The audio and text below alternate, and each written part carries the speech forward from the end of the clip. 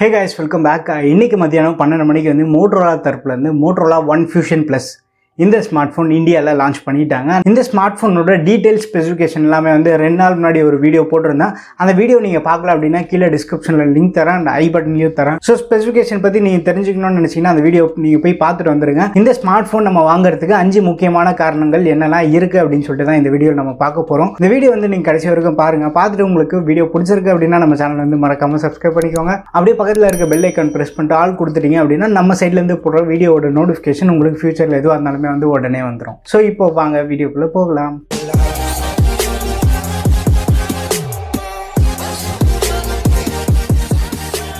Motorola ரொம்ப நாள் கழிச்சு வந்து திரும்பி அந்த பழையபடி அந்த Motorola அக்ரெசிவான பிரைசிங் திரும்பி வந்து இந்தியாவில் எடுத்துட்டு வந்திருக்காங்க. ரீசெண்டாக இவங்க லான்ச் பண்ண எல்லா ஸ்மார்ட்ஃபோனுமே வந்து மொக்க ஸ்மார்ட்ஃபோனாக லான்ச் பண்ணிருந்தாங்க. இன்கேஸ் ஸ்பெசிஃபிகேஷன் ஓரளவுக்கு நல்லா இருந்தது அப்படின்னா கூட பிரைசிங் வந்து டூ மச்சாக லான்ச் பண்ணிருந்தாங்க. இப்போ கூட ரீசெண்டாக பட்ஜெட் செக்மெண்ட்டில் Motorola G8 பவர் லைட் அப்படின்னு சொல்லிட்டு ஒரு ஸ்மார்ட்ஃபோன் லான்ச் பண்ணியிருந்தாங்க. அதோட ப்ரைஸிங் நீங்கள் எடுத்துட்டீங்க அப்படின்னா 9000 ரூபாய்க்கு வந்து MediaTek P35 கொடுத்துருந்தாங்க.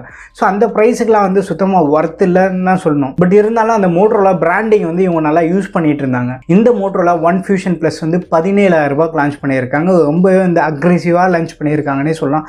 இந்த பட்ஜெட்டில் வந்து ரெட்மி, போக்கோ, ரியல்மி இது எல்லாத்துக்குமே வந்து ஒரு செம்ம டஃப் கொடுக்குற மாதிரி ஸ்பெசிஃபிகேஷன் எல்லாமே வந்து வேறு லெவலில் கொடுத்துருக்காங்க.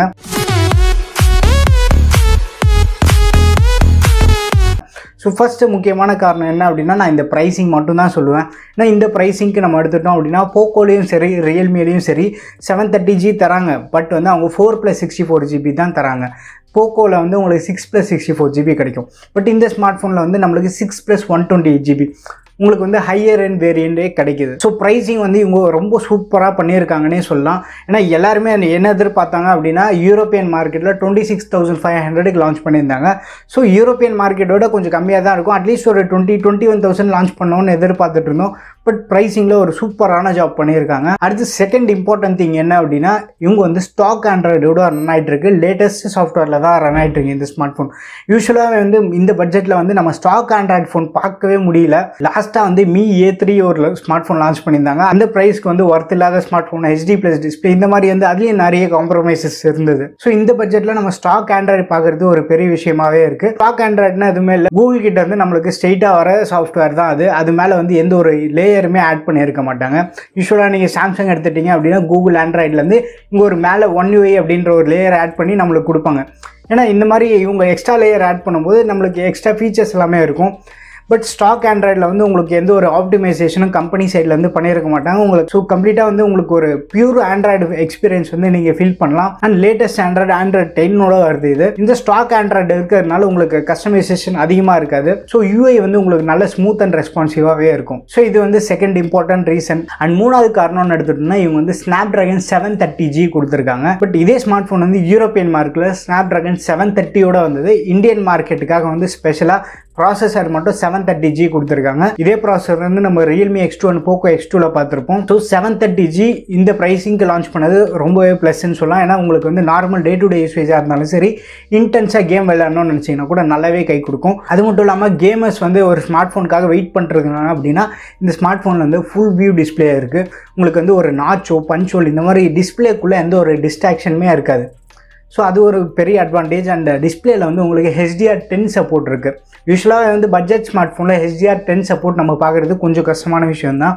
ஸோ அந்த சப்போர்ட் இவங்க கொடுத்துருக்காங்க. அடுத்து முக்கியமான காரணம் நம்ம என்னென்னு எடுத்துட்டோம்னா இதில் வந்து 5000 mAh பேட்டரி தராங்க. ஸோ நார்மல் யூசர்லேருந்து ஹெவி யூசர் வரைக்கும் எல்லாருக்குமே வந்து இது மோர் தென் சஃபிஷியண்ட்டாகவே இருக்கும். 5000 mAh பேட்டரி கொடுத்துருக்காங்க. அது நல்ல விஷயம் தான். பட் இதுக்கு சப்போர்ட் பண்ணுறவங்க 15 வாட்க்கான சார்ஜர் தான் தராங்க. டைப் சிக்கான போர்ட் இருக்குது. இதில் 15 வாட் சார்ஜர் வந்து இவங்க கொடுத்து நம்ம ஒரு சைடு பார்க்கணும் அப்படின்னா நல்லது தான். இன்னொரு சைடு வந்து ஸ்லோவாக சார்ஜ் ஆகும். அது ஒரு கெட்ட சைடில் இருந்தாலும் ஒரு லாங் டேர்ம் யூசேஜ்க்கு நீங்கள் ஒரு 2 years 3 years யூஸ் பண்ணணும்னு நினச்சிங்கன்னா இந்த 15 வாட் சார்ஜரில் சார்ஜ் பண்ணுறதுனால உங்கள் பேட்டரி லைஃப் வந்து நல்லாவே இருக்கும். ஒரு 30-40 வாட் சார்ஜர்லாம் நீங்கள் யூஸ் பண்ணீங்க அப்படின்னா ஓவர் தி டைம் பேட்டரி வந்து டிகிரேட் ஆகிடும். அண்ட் அடுத்த முக்கியமான ரீசன் நம்ம என்னென்னு எடுத்துட்டோம்னா இவங்க கொடுத்துருக்க கேமரா செட்டப் தான் சொல்லணும். ஏன்னா பின்னாடி வந்து நம்மளுக்கு குவாட் கேமரா செட்டப் ஒரு வெர்சடைலான கேமரா செட்டப் இவங்க கொடுத்துருக்காங்க. அதில் மெயின் கேமரா வந்து 16 MPக்கான கேமரா. சாரி 16 MPன்னு சொல்லிட்டேன், உண்மையை சொல்லிட்டேன்னு நினைக்கிறேன். பிக்சல் பின்னிங் டெக்னாலஜி யூஸ் பண்ணியிருக்காங்க. அது 16 MP வந்து இவங்க 64 MP கன்வெர்ட் பண்ணுறாங்க. ஸோ இந்த பட்ஜெட்டில் வந்து நம்ம மற்ற ஸ்மார்ட் ஃபோனில் பார்க்குற மாதிரி அதே கேமரா செட்டப் தான் இருக்குது. ஸோ மெயின் கேமரா வந்து இதில் ஒரு பெரிய ப்ளஸ்ன்னு சொல்லலாம். மற்ற கேமராலாம் பெருசாக பேசாதீங்க. நான் வந்து மற்ற கேமராக்கு எப்போவுமே வந்து இம்பார்ட்டன்ஸ் கொடுக்க மாட்டேன். ஏன்னா எல்லாருமே வந்து 3 கேமரா 4 கேமரான்னு சொல்லிட்டு ஸ்மார்ட் ஃபோன் ப்ரொமோட் பண்ண பார்ப்பாங்க.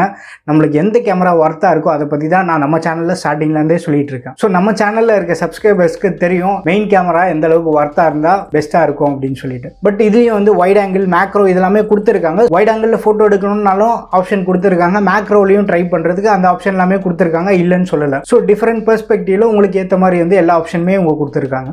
அண்ட் ஃப்ரண்ட் ஃபேசிங் கேமரான்னு எடுத்துட்டோம்னா 16 MP கேமரா கொடுத்துருக்காங்க. இது வந்து ஒரு பாப்அப் கேமரா செட்டப்போட கொடுத்துருக்காங்க. சில யூசருக்கு வந்து பாப்அப் கேமரா ஒரு பெஸ்ட்டாகவே இருக்கும். சில ஆப்ஸ் எல்லாமே வந்து உங்கள் கேமரா வந்து உங்களுக்கே தெரியாமல் ஆக்சஸ் பண்ணுறதுக்கு சான்சஸ் அதிகமாக இருக்குது.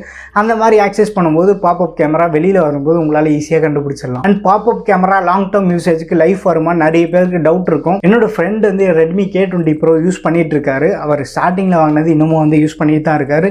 எந்த ஒரு ப்ராப்ளமே வரல. ஸோ இப்போ நான் சொன்ன பாயிண்ட்ஸ் எல்லாமே வந்து இந்த ஸ்மார்ட் ஃபோனுக்கு ஒரு முக்கியமான ஒரு பெரிய ப்ளஸ்ஸாக இருக்க பாயிண்ட்ஸ் தான் சொல்லியிருக்கேன். ஸோ இவங்க வந்து எல்லா செக் பாக்ஸையுமே வந்து மேக்ஸிமம் டிக் பண்ணியிருக்காங்கன்னே சொல்லலாம். ஏன்னா உங்களுக்கு display, battery, software, performance, camera இந்த மாதிரி ஒரு ஸ்மார்ட் ஃபோனில் 5 முக்கியமான விஷயத்தை எல்லாத்தையுமே வந்து பெஸ்ட்டாக கொடுத்துருக்காங்கன்னே சொல்லலாம். பட் ஒரே ஒரு சின்ன வருத்தம் என்ன அப்படின்னா இவங்க வந்து சூப்பர் AMOLED டிஸ்பிளே கொடுத்துருந்தா நல்லா இருந்திருக்கும் அப்படின்னு தான் நான் பர்சனலாக ஃபீல் பண்ணுறேன். ஏன்னா இவங்க வந்து ஒரு பஞ்சுவல் போயிருந்தாங்க அப்படின்னா நம்ம சொல்லலாம் இவங்க வந்து ஃபுல் வியூ டிஸ்பிளே கொடுத்துருக்கலாம். பட் AMOLED டிஸ்பிளே கொடுத்துருந்தாங்க அப்படின்னா கண்டிப்பாக ஒரு 20,000 ப்ரைஸ் பண்ணியிருப்பாங்க. ப்ரைஸிங்கில் இவங்க ரொம்ப அக்ரெசிவாக இருந்ததுனால டிஸ்பிளேல வந்து LCD கொடுத்துருக்காங்க. பட் இந்த பட்ஜெட்டில் நம்ம Realme 6 Proவாக இருந்தாலும் சரி, Poco X2ஆக இருந்தாலும் சரி LCD டிஸ்பிளே தான் கொடுத்துட்ருக்காங்க. ஸோ இந்த ஸ்மார்ட் ஃபோன் பற்றி உங்களுக்கு வேறு ஏதாவது ஒப்பீனியன்ஸ் இருந்தது அப்படின்னா கீழே கமெண்ட்டில் மென்ஷன் பண்ணுங்கள். அண்ட் வீடியோ பிடிச்சிருந்தா ஒரு லைக் பண்ணுங்கள், பிடிக்கல அப்படின்னா டிஸ்லைக் பண்ணுங்க. நம்ம சேனலுக்கு வந்து மறக்காம சப்ஸ்கிரைப் பண்றீங்க. ஸோ அடுத்த ஒரு இன்ட்ரெஸ்டிங் வீடியோவில் சந்திப்போம். பை.